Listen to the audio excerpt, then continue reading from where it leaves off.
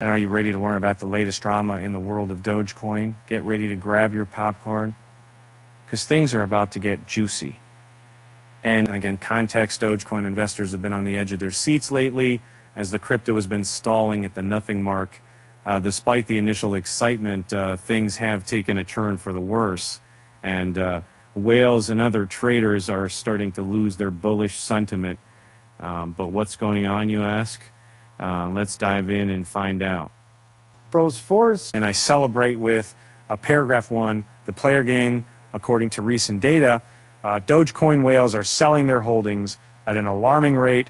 On-chain analytics platform Sentiment reports that the amount of Dogecoin between 10 million and 100 million Doge has been in a free fall since the beginning of the month.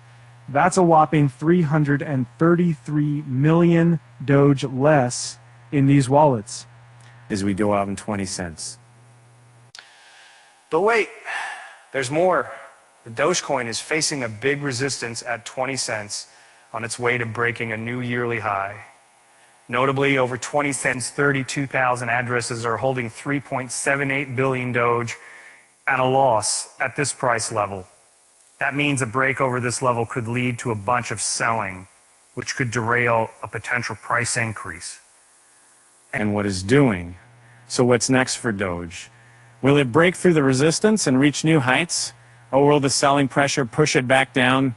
Only time will tell. In the meantime, investors are stuck in a bit of a pickle, trying to figure out what to do with their Doge holdings. Why did the Dogecoin investor cross the road, get to the other side of the crypto market? And is a conclusion. With that said, thanks for watching, and until next time.